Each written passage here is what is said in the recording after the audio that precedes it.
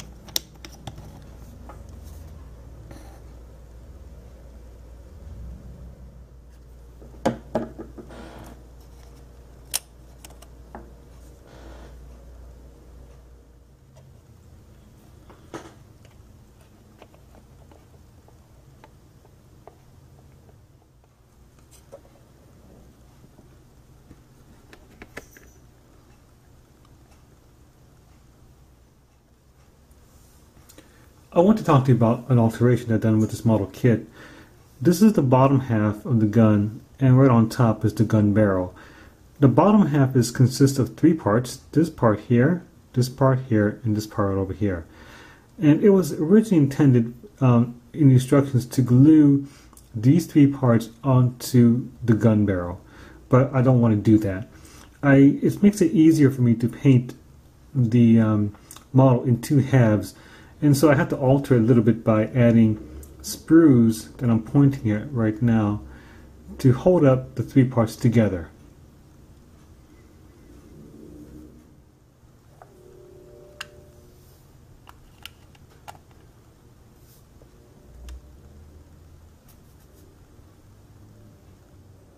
Okay, so we built the model kit, and now it's time for me to show you what I think about this kit so far. Take a look.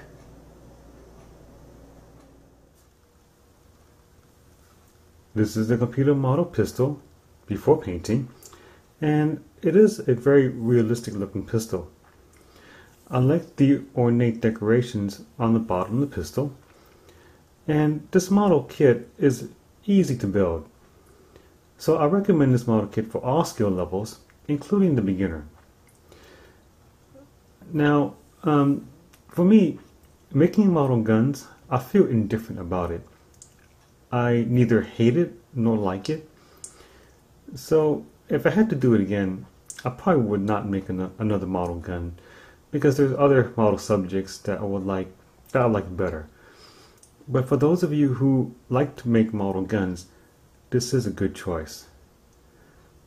It's time for me to paint the model.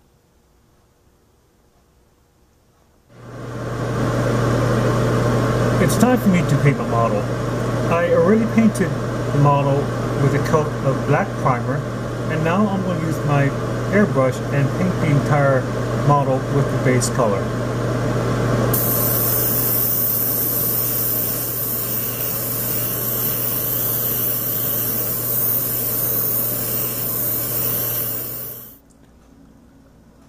It's time for me to protect my model.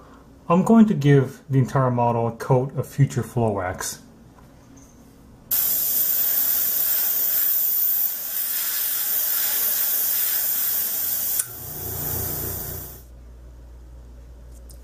I'm going to give my model a wash.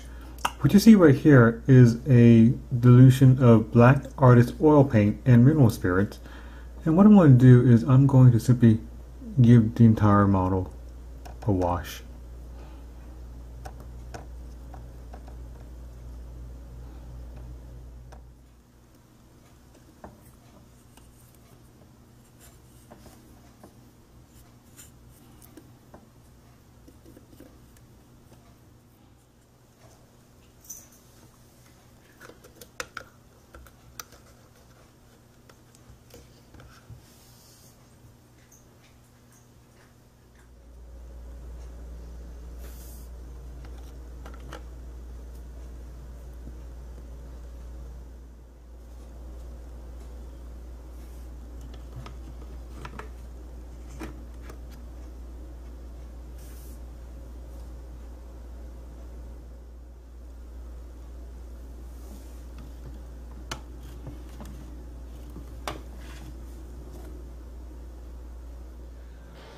Alright, so we built the model kit, we painted it, we weathered it, and now it's time for me to show you what I think about this kit from the beginning to the end. Take a look. This is the completed model pistol after painting, and it looks very nice.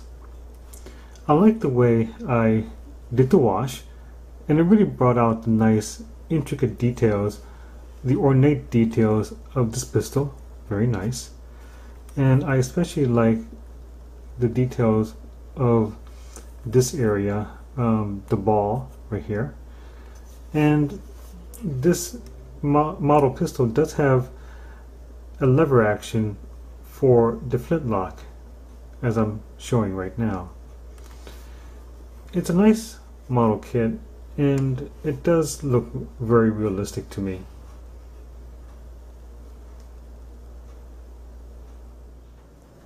That completes this model project. What you're about to see next is a video slideshow of the entire model kit.